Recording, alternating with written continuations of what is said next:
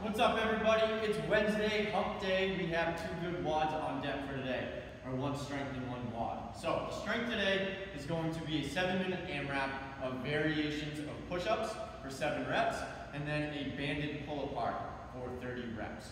All right. So what we're going to do, we're going to start the clock, run it for 7 minutes. At the start, you're going to get down.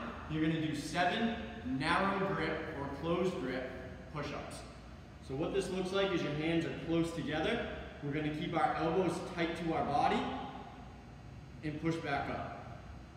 Now this is mainly targeting the triceps and the interior of our chest. After 7 reps on the closed grip push-ups, we're going to spread it out to a wide grip and get 7 reps. Now a wide grip is going to target our shoulders a little bit more, along with the outer parts of our pectorals. Now after 7 reps on the wide grip, we're going to bring it into normal push-up grip. So hands just outside of shoulder width. We're going to come down, elbows at 45 degrees, hand release push-ups for 7 reps. All right, so after 7 reps there, you're going to get up, you're going to grab your band, and you're going to have straight arms, holding that band, bringing the arms out to the side, keeping them straight the whole time, and squeezing those shoulder blades each and every rep. And we have 30 reps here. All right, if you don't have a band at home, you can grab 2 dumbbells or 2 objects, and you're just going to get in the bent over row position, and you're going to do flies, keeping your arms nice and straight, and squeezing those back muscles as you come up to the top of the movement.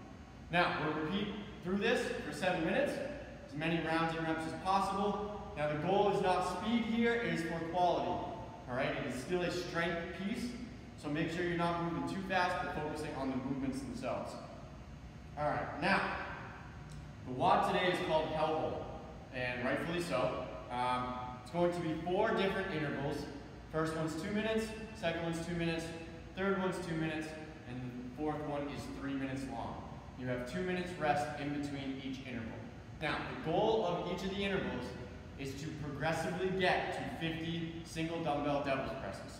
All right, so the clock is going to start for the first interval, and we're going to get either 35 double unders, 60 single unders, or we're going to do 20 hops over the dumbbell laterally.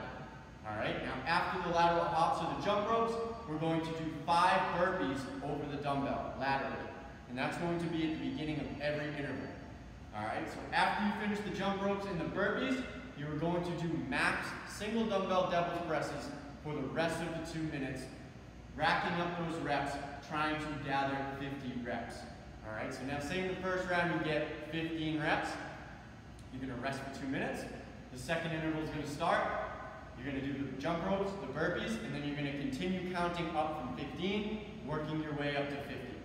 All right, so now, if you finish 50 reps and say the third interval, then the workout is done and your score is the time that's shown on the clock. All right, if you don't finish the 50 reps by the end of the last interval, which is 3 minutes long, then your score is going to be 15 minutes, and then you're going to note however many reps of devil's presses that you got in the workout. All right, so for the devil's press, dumbbell is going to be in one hand. You're going to put it down, burpee, and snatch up overhead. Switching hands every rep. All right. Now, the devil's press is a slow, methodical movement. It involves a lot of muscles in the body. It involves the whole body. So what you want to do is make sure that you are breathing constantly and keeping a nice moderate pace through these. Too fast in the devil's presses and you will crash and burn. Trust me, the heart rate will get jacked. All right, so you want to keep a nice, slow, not slow, a moderate pace, a consistent pace, and you want to breathe. You want to breathe on the burpee, and you want to breathe as you're coming up into the snatch. Same thing every single rep, all right? Slowly move through each of these reps one at a time.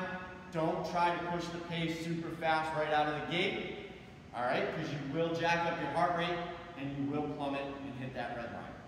All right, so just beware. Any questions on this, shoot me an email, send me a text message. It is a good WOD today. Make sure that you try to find your threshold. This is a good workout to find your threshold. So push the pace, go a little bit further than what you think you're capable of, and see where that line is, and see how close you can get to it.